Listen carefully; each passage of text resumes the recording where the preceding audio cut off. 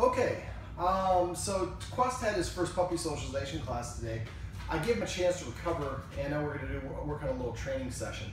Now, one of the things I got Quest to do was to help me rehabilitate. Well, the primary reason I wanted a dog, but I also wanted to get a dog that could help me rehabilitate other dogs. And there's a great book out there called Calming Signals. The author's name, I believe it's pronounced Turd Ragas.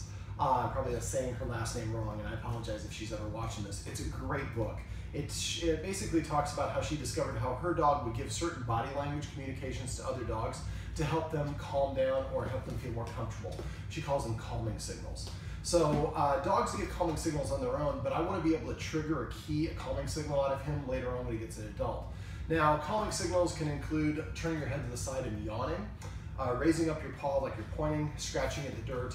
There's a lot more in the book. If you're interested in dog behavior, I'd recommend it. It's an easy read and it's really informative. I'm going to work on him raising his paw right now.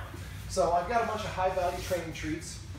I'm going to basically put him into a sit, and every time he raises his paw like he just did, I'm going to treat him, and I assign the command word of wrist. So let's see how this goes. Sit, wrist. I'm going to lure him back over here. Wrist.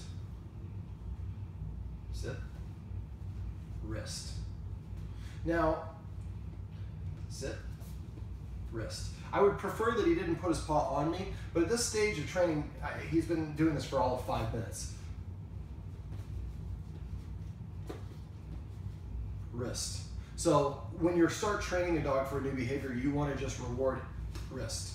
You want to break it down into individual steps, and to worry about finishing and finalizing it wrist later on. Wrist. Wrist.